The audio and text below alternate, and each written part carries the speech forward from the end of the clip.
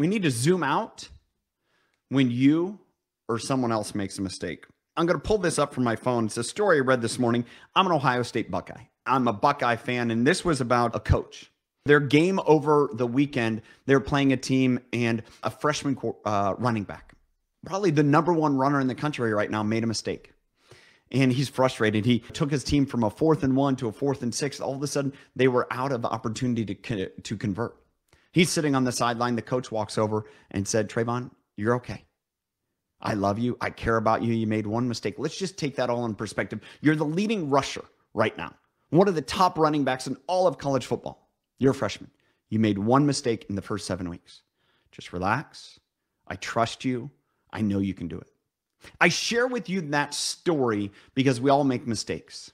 And how important is it to zoom out and see our entire body of work to really understand what that mistake accounts to?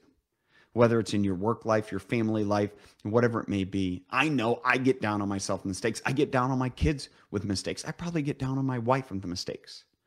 I need to remind myself, as I'm saying here right now, I got to zoom out and understand and put into context that mistake. I encourage you to do the same. I encourage you to do as that coach did.